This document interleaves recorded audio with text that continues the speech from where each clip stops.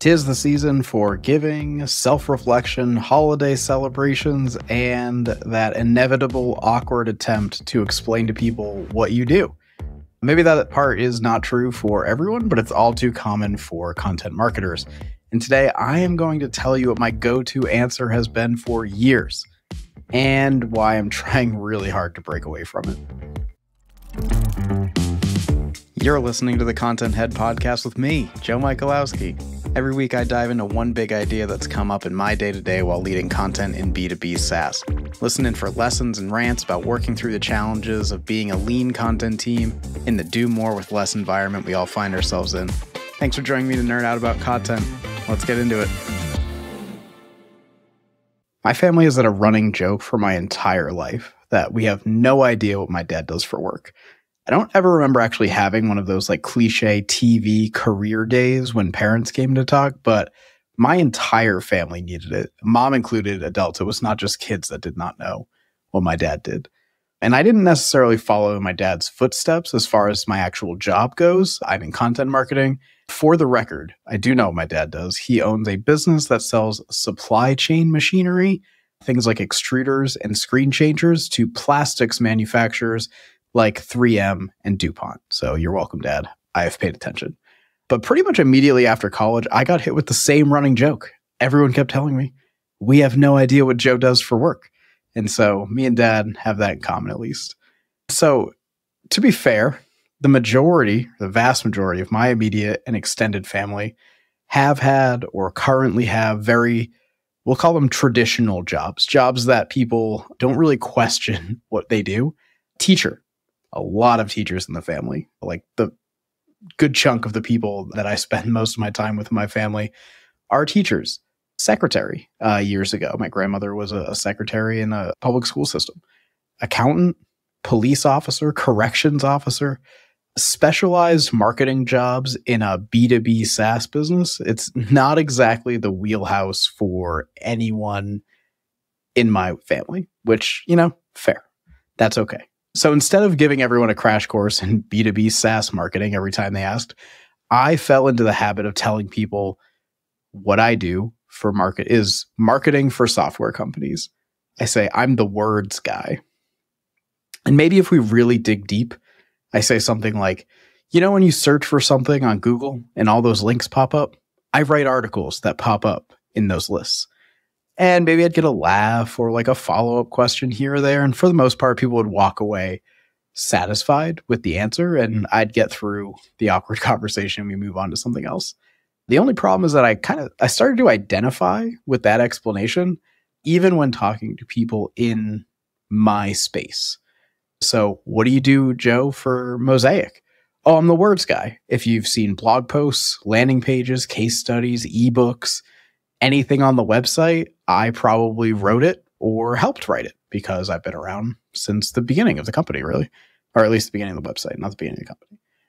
And so I was proud of that work. I was proud that I was the one kind of behind the scenes doing all of that work. And I felt like I was pretty good at it. And for years, I really just thought I was the words guy. I said that in other jobs too, but I think it kept me from tapping into the more strategic side of content marketing, even though that's where I knew I wanted to be. And even now that, I don't just sit down and write all the blog posts, I'm not just cranking things out. I catch myself defaulting to that explanation to the words guy mentality, even though I own the entire content strategy for Mosaic. And so all of this is to say is that during your holiday season and during all of these awkward questions about what you do, I want you to be more intentional about how you describe your job. And I have a few ways that you can do that. And so first, this is something that I have had to do a lot. It's really just reflecting on the value that you bring in your current role. There is nothing wrong with being the words guy or the words gal and being proud of the work that you're producing. But even if like what you want to be doing and what you like about your job and what you really do day to day is, cranking out words, your value isn't just the process of cranking out words for the sake of doing it. What is the impact of those words on the business? Are you driving pipeline? Are you helping sell product that otherwise wouldn't get out the door without the words that you're writing. What feedback have you gotten about how valuable your work is? Have people in, executive seats in the company come to you and tell you, oh, I was on a sales call and they keep mentioning our content. They keep mentioning the blog posts. Like the things that you are writing words for aren't just, there to exist. It's not just art for the sake of art. It has an impact on the business. What are some things that you do that aren't just writing words? So even if you do think that you are, just the words guy or the words girl, that can't or probably isn't all you're doing all day. Are you project managing? Are you working like cross-functionally? Are you interviewing people?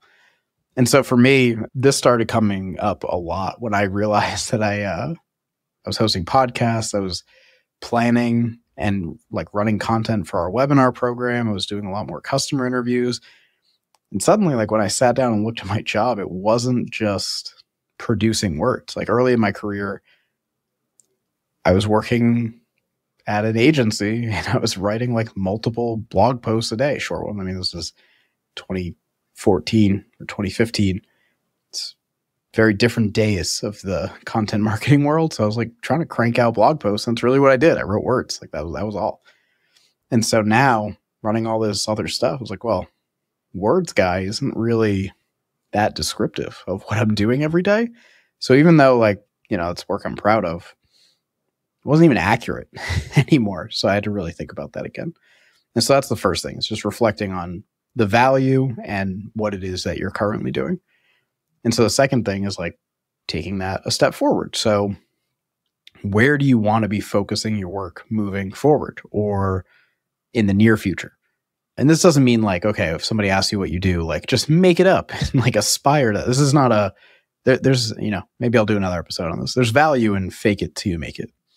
I really believe that. And, we'll talk about that later, but this is not a fake it till you make it conversation.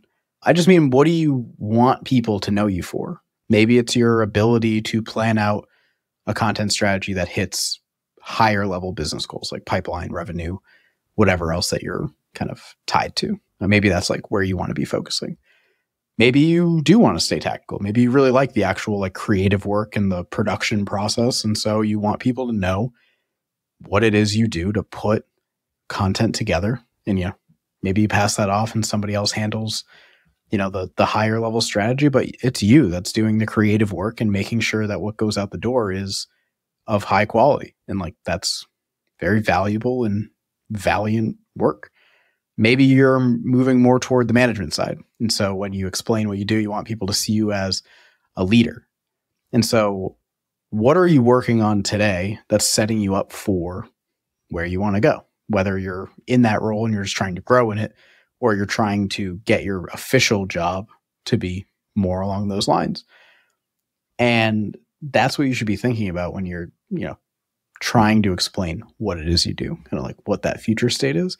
And so when you talk about your work, no one needs to know like the hour by hour rundown of your daily tasks. Sure. Maybe you really do spend the majority of your time sitting at the keyboard, cranking away to get those articles done. It's a really time consuming job. So like nobody should fault you for that being the case. So even if like it's, 10%, 15%, 20% of your job that you are kind of focusing on in your explanation, like nobody's like fact checking you on the day-to-day task list. It's not like, oh, well, like she said that she worked in content strategy, but I know she only works on strategy 17.5%. It doesn't matter. Focus on, where you want to go and what you want to be known for. And so the last thing, maybe this won't come as a surprise because I have a podcast now that is me just talking to you. But this is where I struggle the most, and it's thinking in terms of an elevator pitch. And so to be clear, this is not like, you're not pitching your business idea to an investor and you have 30 seconds to get it across. Like, it's not that serious. Like, we're just talking about like what you do for work. So you don't need to like stand in front of a mirror and like practice your elevator pitch. And it's like, what do you do for work? It's like, okay, boom, business time. Like, let's sit here and make sure we have this down pat. No, we don't need to do that. But if you're like me, taking like a minute to talk about what you do turns into like some 5-minute ramble-a-thon of everything you're responsible for at the company. That's something that I've struggled with, because once you get on a roll, you're just like, oh, I do this, I do this, I do this. And especially if, you're not feeling great about your current role and you're just like, maybe you're in the mood for complaining a little bit, you just kind of like start venting. It's just a vent session. So you don't want to do that, but you should think in terms of like, okay, like what's a nice, neat way to think about this? And you should use those first 2 points, reflecting on what you do now and also where you want to move to. And those two things combined should give you like a more focused view of how you think about your work. And so you don't have to just devolve into like this oversimplified, I'm the words guy, or I do the words for the company. That doesn't have to be how you describe yourself. So that's what I've got. I've got those 3 things. And so, kind of reflecting back on the content of this episode, I got my little key nuggets that I'll give every episode. And first, I want to make it clear, like, say whatever you have to say to justify like the outsiders. Like, you don't have to have the perfect answer to what you do for your family. If you want to just say I'm the words guy and like I do all the words for a company so that you can like move on to more fun conversations at your holiday parties, you go right ahead. That is a perfectly valid reason not to get deep into the weeds of your work. Maybe you just don't feel like focusing on your work. You just say that, you appease people, and you move on. What I want you to focus on is not letting that oversimplification of your job become how you really think about what you do. That is something that I have struggled with over the past few years, and I kind of just realized it.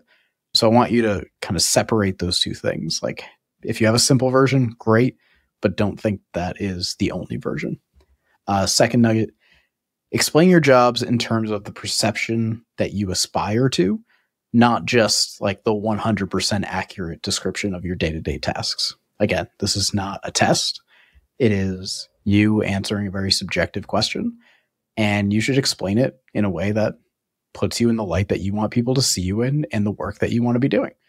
And third, again, elevator pitch. Again, as always, I'm a rambly guy. But think short, sweet, and to the point, but with substance. So not short, sweet, and to the point with an evasion of the question, as I would do with the words guy, but really having substance to that conversation. And so that's all I've got for this episode. As we came into the holiday season, I really wanted to cover this, and I hope it helps. Best of luck getting through the questions during the holidays. And a special note, Mom, if you are listening, I know that you are still going to say you don't know what I do, even if you listen to this episode and every episode before it. But that is okay.